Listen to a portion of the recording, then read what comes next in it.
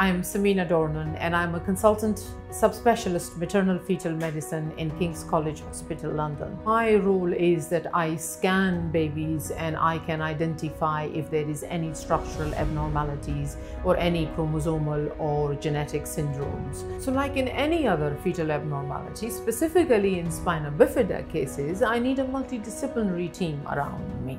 So during pregnancy, of course, the nurses and the all allied forces, they help me to take care of the patient, but also the consultant radiologist who has experience in the fetal MRI, which we have here in King's.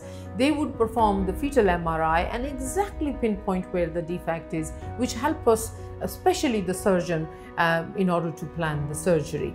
And then, of course, we can put a whole team around these pregnancies and we can diagnose specifically what the condition is. And then the management, of course, depends on what the conditions are. In this particular case, this couple came to me very earlier in pregnancy and they were told that something is wrong with the baby. Once I saw her in detail, I realized that the fetus has a condition which is called spina bifida. Spina bifida is where the spinal cord of the baby doesn't closes. Now, just to simplify it, if you think about a zip of the dress, okay? So you close the zip from down to up.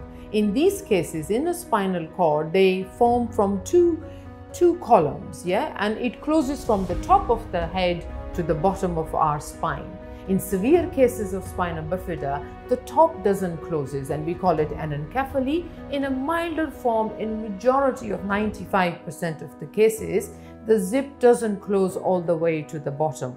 And so the majority of the spina bifida defects are at the bottom of the babies, yeah? And this particular one was very low down, what we call it sacral, lumbosacral spina bifida. And then again, they can have, these defects can have a bit of a neural tissue in it, yes, nerve fibers, or they can just have a fluid, cerebrospinal fluid. And that also can have effect on the outcomes. This one is a simple one. I need a lot of proper subspecialists around me. So yes, I am the person to diagnose and take them through the pregnancy, but then I need a neonatologist when the baby is born for her to take over. Then I need a neurosurgeon to see and of course operate. And then I need a specialized anesthetist well qualified to take care of such a small babies and anesthetize them for the surgery.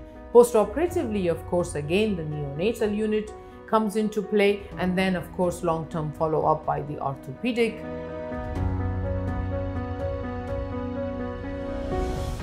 Today we have operated on a baby 3 days old who was picked up to have a defect in the spine. Luckily, we were able to do an MRI scan also, and it showed that the defect was small and would probably won't cause too much problems with the movements and the bowel and bladder control, because we also did an MRI scan which gave us more details suggesting that the sac only had fluid in it and no neural tissue. The mother completed her full term pregnancy. So today we operated on this baby and the baby is doing well. This baby was lucky that it did not have any neural tissue in the sac. It was only containing some fluid, and there was a tract coming from the skin going all the way down towards the nerves. So this tract was dissected out and removed, and the fluid, the sac which contains the fluid and the nerves was repaired. And the procedure just took 1.5 hours, and inshallah this baby should do very well. In our neonatology intensive care unit, first we've had to initially assist her during the delivery. When babies are born like Annabia with a mass at the back with spina bifida, we take great care in actually making sure that that mass isn't compressed, and we would have to position her very well, either in a side-lying position or in a prone. Also, particular attention is given if that mass is, for example, if it has a broken skin where your cerebrospinal fluid will be leaking out. So we have to keep that area very clean and to put some wet dressing on it, and also a protective plastic film just to protect the area. However, with Anabia's case, we were fortunate that this was just a very small mass. It's measured about 2.5 by 2.5 centimeters. There was a bit of a little hole, a puncture, but there was no active oozing from the site. So we just resuscitated her as normal, and we just positioned her and put some wet gauze and a protective dressing on it, and we admitted her into the neonatal unit to prepare her for her surgery. Whilst in the neonatal unit, while preparing for her surgery, of course, we had to start initially with giving her intravenous fluids. And then after that, we introduced some oral milk feeds for her, which she seems to be tolerating well.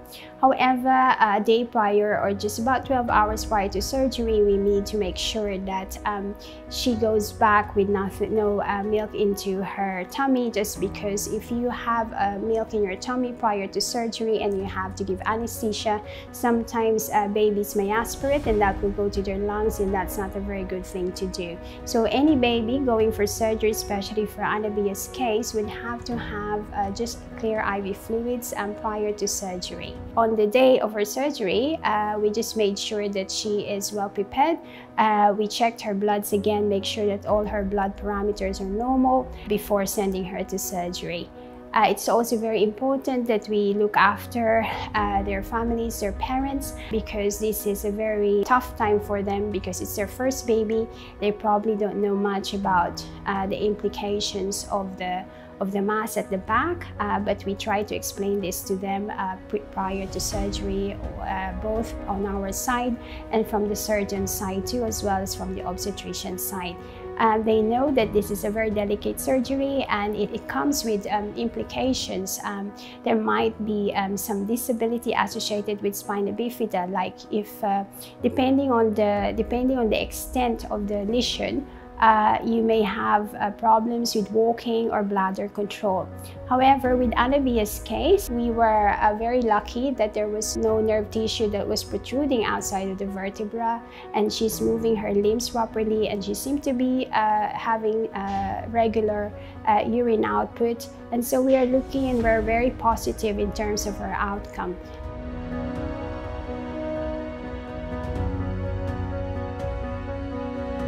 Neonatal anesthesia is a challenging part or a challenging subspecialty in anesthesia. And although many anaesthetists will deal with pediatric anesthesia, neonatal anesthesia is actually a completely different ballgame. That is due to the small size of the babies and their ability to handle or how their bodies react. When I was informed about this baby, the first thing I would do was liaise very quickly with other colleagues, and that will mean being part of a multidisciplinary team, which includes the neonatologist and the consultant neurosurgeon. And the first thing I would ask for is that, why are we operating on this baby? What is the reason?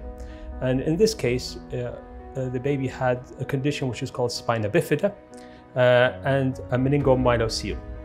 And luckily, there was no neural tissue in this lesion, which makes a huge difference, because if that happens, then that will imply some neurological deficits. But in this case, it was just fluid, and hence there was no neurological deficits. The other things I would be looking for, which could potentially affect the anesthesia of this baby, would be problems with the heart or problems with the lung. Luckily, in this baby, she was born, apart from this problem, she was actually fit and well. And I liaised closely with our neonatologist, who informed me that she is well. And the key thing is that we need to assess whether she's ready for the operation or not. At the week 20, when we had the ultrasound of the baby, we came to know that there is some problem with the spine at the back. So the doctor advised me to go to India for some fetal specialist, and they only can guide how we can proceed this delivery. Then I tried to find, apart from going to India, if we will find here in Dubai. So I searched by the Google and found Dr. Samina Dornan, King's College, and I found the similar profile which they are referring to India. So instead of going India, I prefer to be here. And when I came, I found even whatever written in the profile, even the much better and good doctors in terms of the finding the problems and diagnosis, how she did from the beginning, And from that point of view, means we become very comfortable by his opinion, giving opinion, and after making his reports. So we become very comfortable and feel comfortable. Then we continued here with the King's College. And today is the challenging day for me. A baby is born and then she is operated, and she is well now.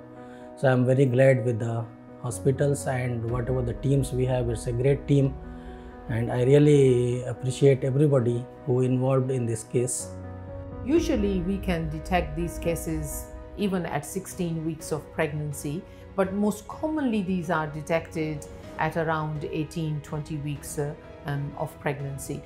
Most important thing in these cases where we can see a good outcome is to analyze the brain. In spina bifida cases where the cord or the spinal cord doesn't close up, if there is no changes in the fetal brain, then these cases can have a good outcome.